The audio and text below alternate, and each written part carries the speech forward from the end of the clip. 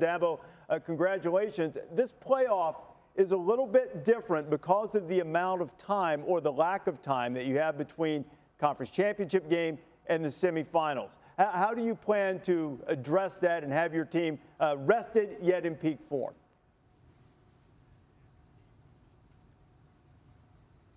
Yeah, it's very different. I mean, we just talked about that this morning. It's basically like an open date. It's almost identical to what we just had with Notre Dame. In fact, I think we got a couple less days than we had in preparation for Notre Dame. So, you know, we play in 12 days. We got 11 days to get ready, but we got a couple of days, you know, that you got to give them off in there. So just got to maximize our time and literally.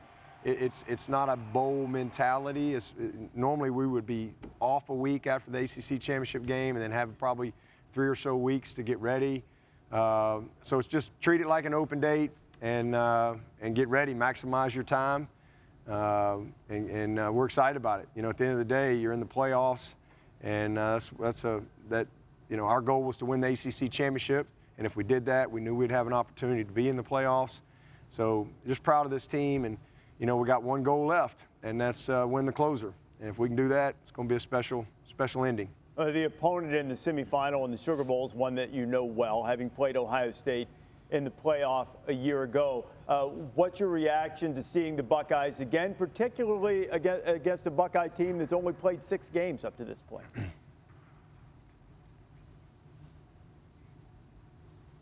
Well, I mean, not surprised because that's, you know, what the committee has demonstrated over the past few weeks. So, you know, that's a decision the committee made. And, you know, hey, congratulations to those guys. I mean, we're excited to compete. We all know Ohio State is an incredibly talented team. And you know, we look forward to a great matchup. You know, we had a heck of a game with them last year, and doubt it'll be anything different this year. It's going to be a great competitive game, both teams fighting, probably come down to a few plays, and you know, we'll be looking forward to it back in New Orleans.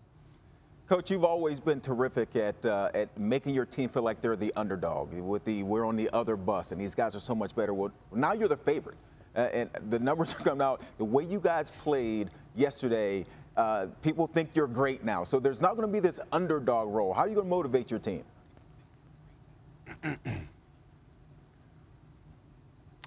Well, I mean, really just do what we've been doing. I think we've won more games than anybody in the last 5 years, so we haven't been an underdog very much. We've pretty much been a favorite in just about every game outside of just a couple. So we just do what we do. I mean, we respect every opponent. We have to have great preparation. You know, we have to be, you know, practice with purpose, you know, great effort with an emphasis on technique, and everybody's got to be committed. You got to be committed, you know, on and off the field to get yourself ready, you know, in every regard, mentally, physically, you name it. So really just nothing different. I mean, this is something that we know we're going to get everybody's best shot every single week, and that's been the case for a long time. And so, you know, we're just excited to be back in it and look forward to competing against a great team. Coach, I wanted to ask you about your offense. I think coming into this year, we all knew Trevor Lawrence and Travis Etienne and Amari Rodgers. I think a lot of people forget there were a lot of new faces at the start of the year. You had 4 new offensive linemen. T. Higgins got drafted. Justin Ross has a neck injury. He's out. And you've had a lot of less experienced players, lots less productive players over the years, really step up and make some big plays for you as the season has gone on. How pleased have you been with the players around Trevor Lawrence and those guys, and how your offense has really come through, especially late this year? Yeah, it's been incredible, and again, to me, that even further emphasizes the greatness of Trevor Lawrence. In that, you know, if you'd have told me back in March that we weren't going to have Justin Ross, Ngata, and Frank Latson for all and most of the year, you know, and then tell me that we're going to go and throw for more yards than any team in Clemson history. You know, this team broke the 2016, Deshaun Watson, Mike Williams, all those guys, you know, that are all in the NFL now. So I wouldn't have believed it. So the credit goes to, you know, these guys stepping up, man. Cornell and Amari have been amazing.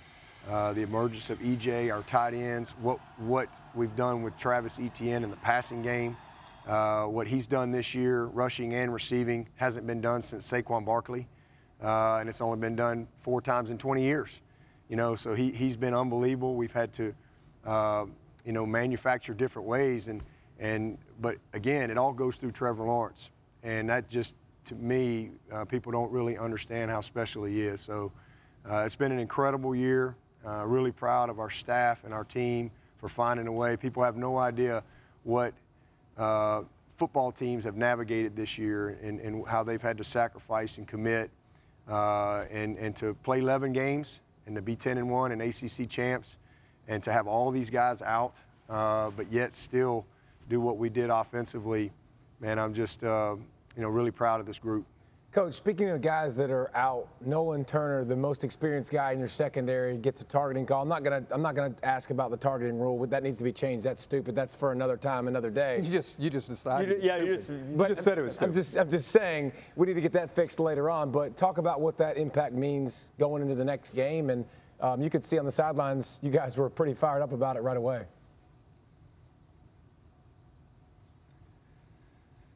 Yeah, we'll miss Nolan. There's no question. I mean, he's been a quarterback for us. He's a great player. I mean, you know, and what a great example he is. You know, he had no Division I offers, and here we are talking about him on the playoff Sunday. Nolan Turner had no Division I offers, but here this kid is had an unbelievable career. He'll be drafted one day, and he's played as well at safety for us this year as any safety we've had, and so he'll be a big miss for us, but. The silver lining in 2020, if you will, is, you know, we've had to play more people than ever. We've started 23 different people on defense this year. That's the most by far since Coach Venables has been here for sure. We usually average about 16 a year. So we've had a lot of guys get a lot of experience. You know, we're getting we got Landon Zanders back yesterday, first game he's played in a while. Zanders. You know, Joseph Charleston's gotten a lot of experience, Ray Thornton, Tyler Venables, you know, R.J. Mickens. So we've been able to grow some guys up, get some experience, create some depth there that we feel good about. So thankfully he's not out the whole game, but hopefully those guys will step up and do a good job till he can get back out there in the second half. Dabo, the one thing that a global pandemic cannot stop is a pizza party on Sunday at Clemson. The question that a lot of people want to know is, what type of pizza did you go with today for yourself?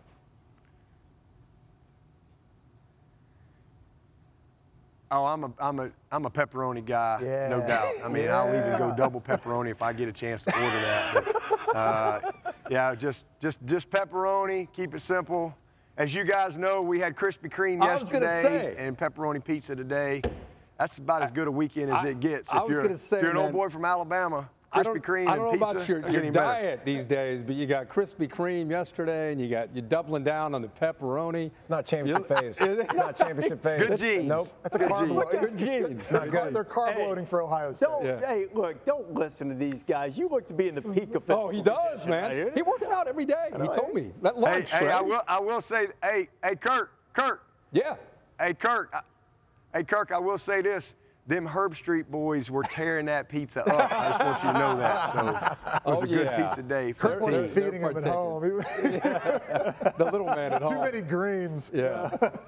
I love it. What do you, Kirk? Hey, Kirk, what do you do? Kirk, I want to know. Like, do you not talk to them like for 2 weeks? How does this work? Like, no. y'all just not. Will y'all see each other for Christmas, or do they just cut you off for like the next 12 days? Nope, I will not just ask talk a to question. Mom. I won't say anything. They talk to Mom. I'm out of it. Hey, Dabo, congratulations on making the playoff again. I love it. We appreciate it. Man, hey, isn't this great? It's awesome. I think. Isn't this great, guys? Isn't this great that we're at this moment? We're getting a chance to have football and a playoff.